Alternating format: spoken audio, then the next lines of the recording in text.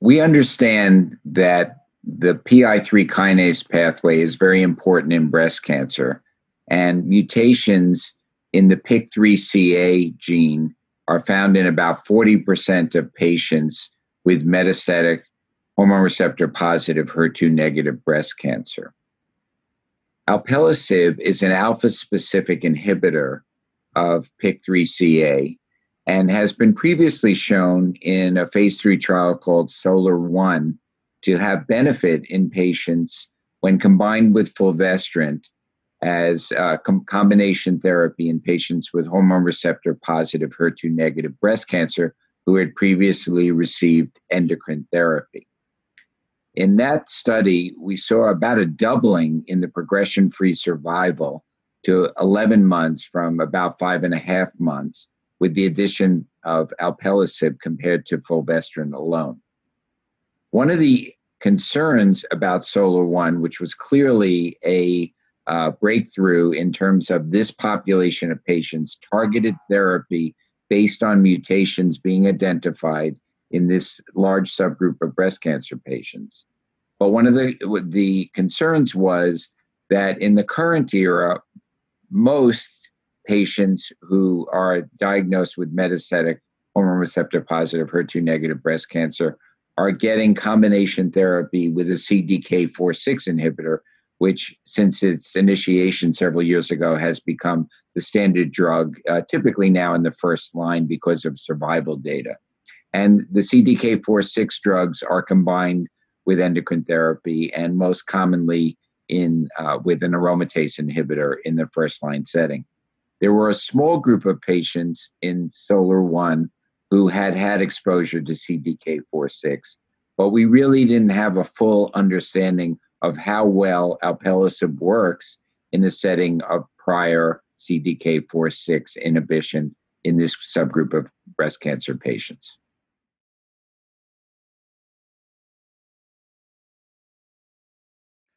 The study that was presented at ASCO 2020 was called the BYLieve study, and it's an open label trial. It actually has 3 arms, and one arm was reported. They're not compared to each other, but the study was designed in a way to look at a variety of different scenarios. The scenario that was presented at ASCO were patients who had previous exposure to CDK4/6 inhibitors and had just progressed afterwards. They had to have a PIK3CA mutation, one of the 11 mutations that were identified in the SOLAR-1 trial. And then they received a combination of Alpelisib and Fulvestrant. In general, these patients had no prior Fulvestrant, so they were naive to Fulvestrant and had typically received an AI and a CDK4/6 inhibitor. 70% of them had one line of prior therapy, and a few of them had some chemotherapy or second line of endocrine therapy before going on the BYLieve trial. The primary endpoint of this trial was 6-month progression-free survival. And what it showed was there was a median progression-free survival of 7.3 months for the patients who were in this open label phase 2 study treated with Fulvestrant and Alpelisib. That was also looked at from the perspective of response rate. The response rate was 20%. The clinical benefit rate was 45%.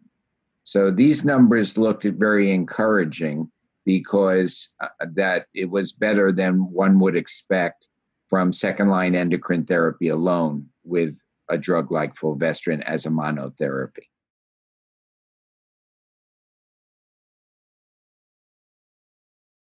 Yes, Alpelisib has certain toxicities, some of which are actually on-target toxicities. PI3 kinase pathway is very important in normal cellular functions in our bodies, and one of the pathways that is dramatically impacted by this pathway, by this gene and its downstream signaling, is the insulin pathway. So it is typical for patients receiving a PI3 kinase inhibitor to have hyperglycemia. So that's one of the toxicities. The other toxicity that has been found with Alpelisib what has been skin rash and urticaria. In the BYLieve trial, a subgroup of patients were treated with prophylactic antihistamines, and that group of patients did better. And that has become the standard, actually, in the clinical scenario setting of treating patients with Alpelisib, to give them antihistamines prophylactically before starting the drug. And in my experience, as well as in the BYLieve trial, that has cut down the number of rashes and urticarial reactions, as well as decreased the grade of toxicity there. Also, interestingly, in BYLieve, because we knew hyperglycemia is a known on-target effect, as I said, aggressive management with metformin and other oral hypoglycemic agents actually showed that in that trial, the number of patients who discontinued for hyperglycemia was quite a bit less than was seen in the SOLAR-1 trial, while we were gaining experience in how to manage hyperglycemia.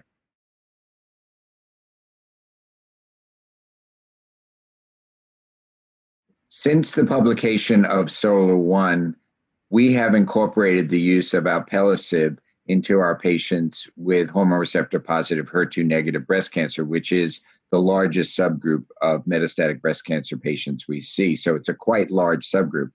So the first thing we do is we're testing every metastatic breast cancer patient with a comprehensive genomic profile to pick up mutations such as PIK3CA, because there are now drugs that actually work in these settings.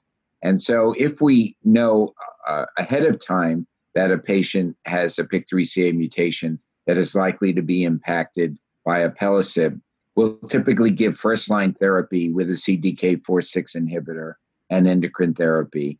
And then, as per SOLAR-1, and now by the BYLieve trial, which gives us greater comfort that patients who have previously been exposed to CDK inhibitors actually do get benefit from Alpelisib and Fulvestrant. That has become my standard second-line therapy for patients who have this mutation.